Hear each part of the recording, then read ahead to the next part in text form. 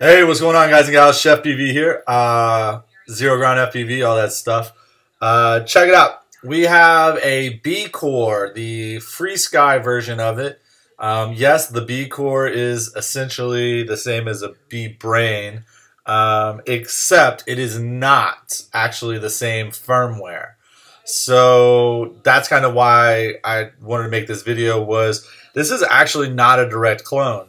They did not completely rip the board, because if they did, then you would actually be able to actually flash it with BeeBrain firmware. You can't. And that's actually why I made this video. Is I just got mine. I knew nothing really about it.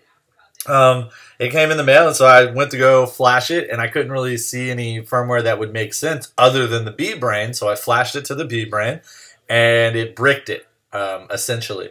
I've since unbricked it and flashed it the right way with the right firmware, but it was a little difficult to really figure out what firmware you're supposed to flash to this. And again, this is a BeeCore. Notice it says BeeCore. This is technically an Eachine BeeCore. It's from Banggood. I got mine actually from Amazon, but it was still shipped from overseas.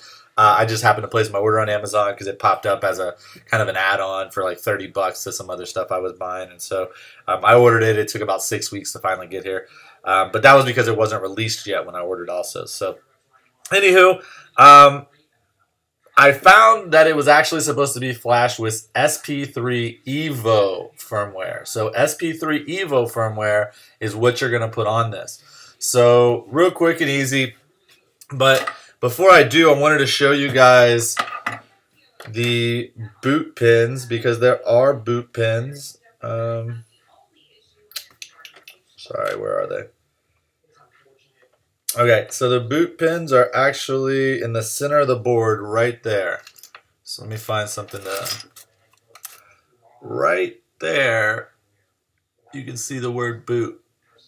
So I actually just quickly soldered them together with just a tad bit of solder, and that was how I was able to unbrick it.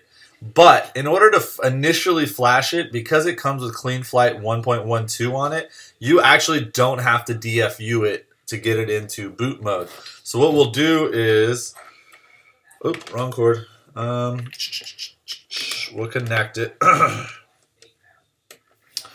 And we'll just simply jump over into Betaflight, and in Betaflight we will go to Firmware Flasher, and this is where again you're going to choose SP3 Evo, then choose 3.0 or 3.01. I'm going to use 3.0 just because that's the one that I use everywhere. Leave everything the same. Load your firmware, and then flash. It should flash out the box without needing to be in DFU mode.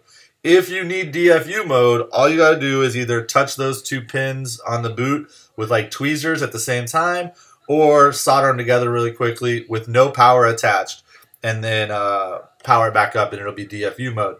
So we now have SP3 Racing, as you can see, SP Evo 3.0. It's on the board and it's reacting, doing its thing. Obviously, you'll then need to go set it up for actual brush. So you need to set it up for brush. You have to go do some CLI commands. I'm not going to make that video right now, though. Just wanted to show you guys how to get this thing flashed to Betaflight. So fly safe, fly smart, have some fun. Tiny whoop it up, baby. Peace.